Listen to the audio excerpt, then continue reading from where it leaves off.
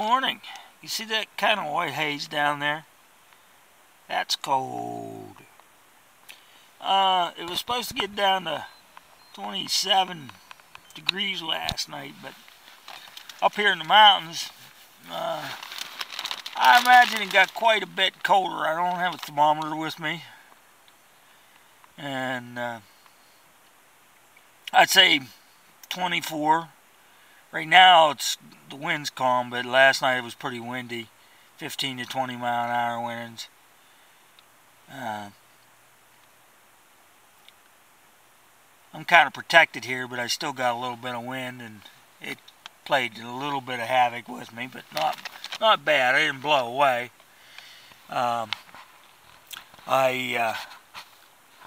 used my 2 wool blankets and construction bag and my polar fleece blanket, and I threw hand warmers, the shake hand warmers, the 10-hour ones, in here. But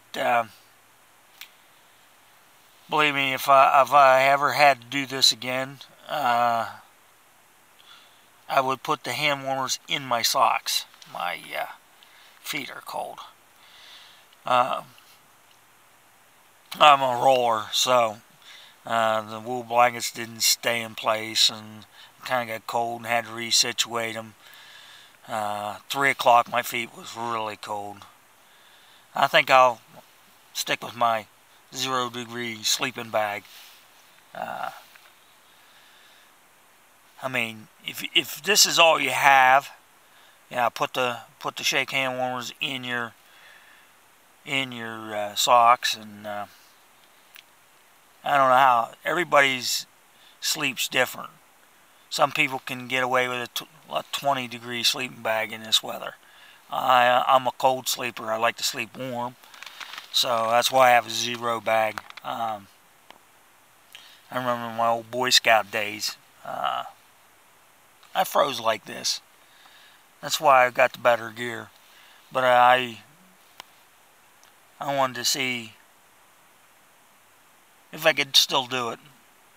Now I know why I have a 0-degree sleeping bag. So, but I like winter camp out. I like getting out and seeing the deer, and where the deer right down in there. There was 5 deer bedded down last